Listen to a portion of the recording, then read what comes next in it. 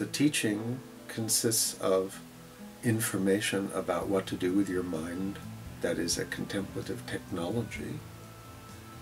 The measurements we publish in Frontiers in Neuroscience are in fact looking at EEG activity when people are doing mindfulness of breathing. They're meditating.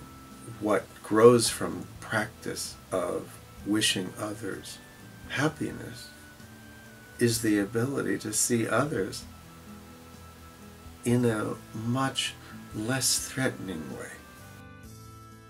We're interested in, at this point, communicating the potential discovery and benefit at multiple levels of engaging in contemplative practice, providing an evidence base for meaningful change psychologically, cognitively, emotionally, and in terms of health physiology.